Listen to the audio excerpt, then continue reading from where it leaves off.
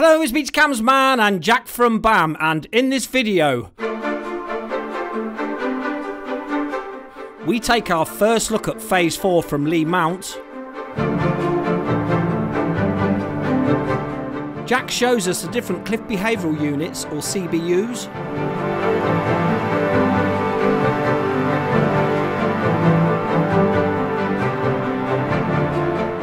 And we see how close the BAM Nuttall team are working above the live railway line.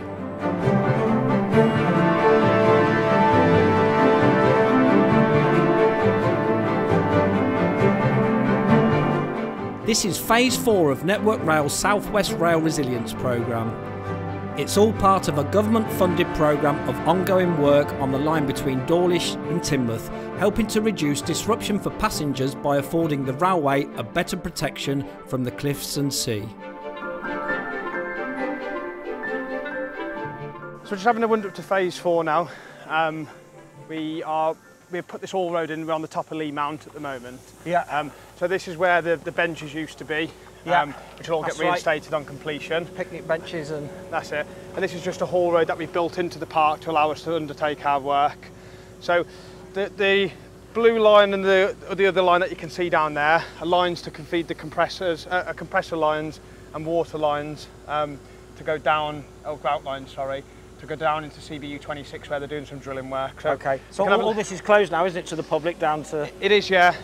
The reason that we have to close this section is because of the lines that we have to run through here. Yeah. And also the bit of a road that we've got going down into it to get our materials into the work area. Okay. So this is CBU 26, which is the furthest cliff unit. Yeah. Cliff behavioural unit as you go along back into Dawlish. In total there's 9 CBUs to do. Yeah. So the guys, as we're going down here now, they're installing the temporary anchors which support the rigs which we'll be putting onto the face of the slope. So I can show you a bit more of the rigs in the 2 work areas that we're working in with the rigs a bit later. Yeah. Again, the footpaths had to maintain closed down here just because we're running materials up and down here, and we've got members of the pub. We've got an open section of fence down here where we've got rope access teams that are going to be working on the edge shortly. So we've taken all the vegetation out of this section because it was quite densely vegetated through this area. And on the left-hand side here, we're drilling our temporary anchors to support the rigs, like I say.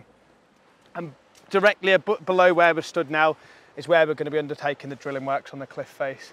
So the extent of the drilling works here basically go just towards the edge of the tree and back down in line on the cliff face with where the bridge finishes down there. Yeah. So the guys are up here at the minute with the Termag rig. They're just dropping the temporary bars into place, and they grout those in position, and then that's what they'll be using to hang the wire ropes off which support the rigs on the face of the slope. Yeah. So they're only using a small Termag rig there, which is basically like a handheld drill, which Riches have made a kind of a system up to allow you not to use it by hand, and on a kind of chain system on the on the back of a rig system there. So you can see where they've kind of adapted the handheld rig into a machined rig now, yeah. So it reduces havs and vibration to the operatives that are using it. So they install these anchors every metre or so, and then as the rigs are working their way along the slope, they will transition through the anchors. So basically they use what's called a turf. They use a turfer to pull the rig from one location to another. So there's the bars that they're dropping in. Yeah. And the blue line that you can see behind us, that'll be filled with grout.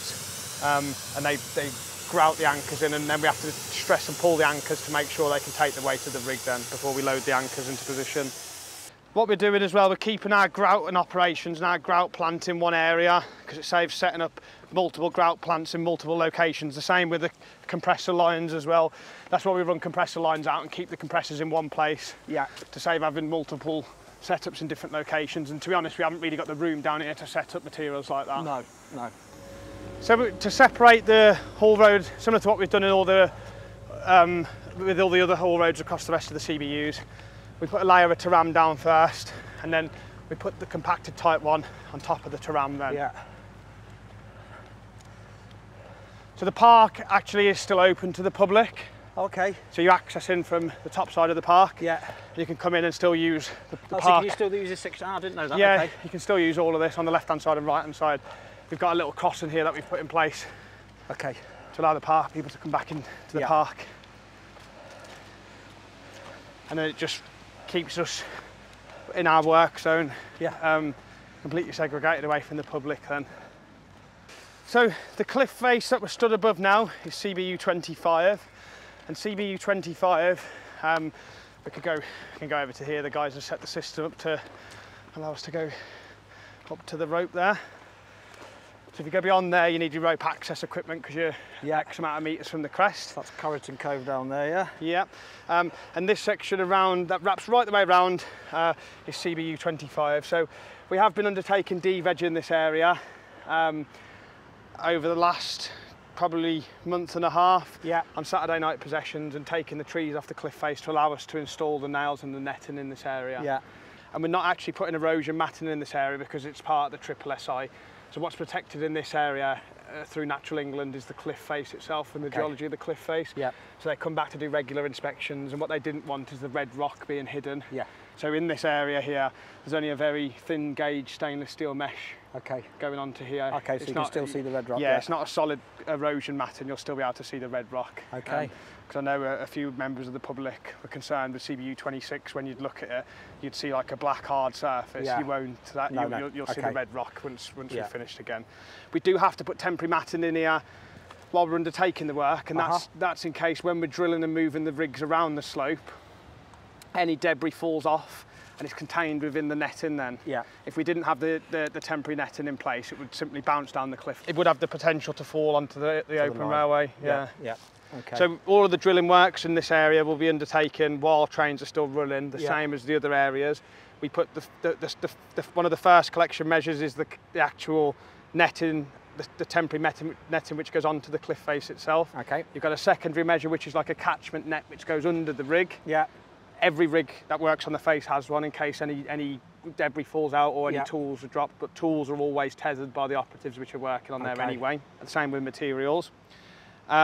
And then where we are within 3 metres of a horizontal distance from the railway, so we might necessarily be like 12 metres above, but we might be 3 metres off the railway. Yeah. We put what's called a temporary catch fence in place. Okay. And that sits above, so if any materials do somehow manage to escape those first two measures, we've got a third control measure in place again then. So yeah, it definitely won't land on the railway then. No. So this section through here has been de-vegged. When the new fencing goes back up, the new fencing will go back just up inside where the nails are that you can see here. Yeah. These nails that have been installed, they're only temporary anchors. Again, they're not permanent nails. No. That's just for supporting the rig while it's working on the face of the slope. Okay. And then that's about it from up here, really. Brilliant. We're planning on everything else that you can see behind us. Nothing else is getting touched in the park here. Obviously, prior to us undertaking any of these works, we had to gain assent from Natural England. Yeah. And we are undertaking a biodiversity net gain calculator with ADAS, our ecologist at the moment. So prior to us undertaking any de-veg, we always have an ecologist come out on a Friday before the Saturday night possession and check the area that we're de-vegging for any wildlife and things like that. Oh, that's good.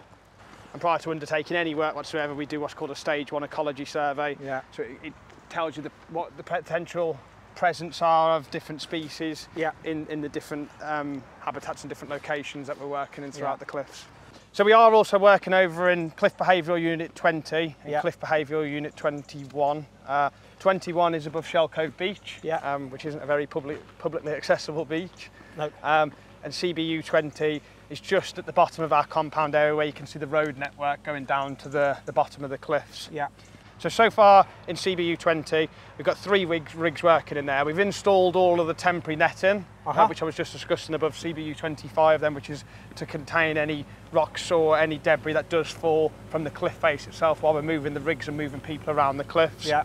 And we've also installed the temporary catch fence up to a point where we're more than 3 metres from the railway. So I think in that area we've installed about 70 metres of temporary catch fence, which is the blue netting, which you can see stuck out of the cliff face. Okay. And that's another collection measure. Yeah. And then in CBU 21, we've put the haul road in about halfway across the top of the CBU because we're still arranging land access for the next section. And We've started nailing in there with another rig as well. Okay. In CBU 20, I think we're up to about 160 or 170 nails. And in CBU 20, I think we've installed about 30 nails to date. We are also working every other weekend on possessions with our RVs, installing nails below that temporary catch fence. So where the blue netting is, we can't actually put rigs, face rigs in that area. Okay. So everything has to be drilled by a machine from the railway line on a Saturday night possession. Okay, brilliant. Right, Jack, so thank you for another very informative video. If you like this video, give it a like and a share. And if you haven't already done so, subscribe to our channel. Thanks for watching.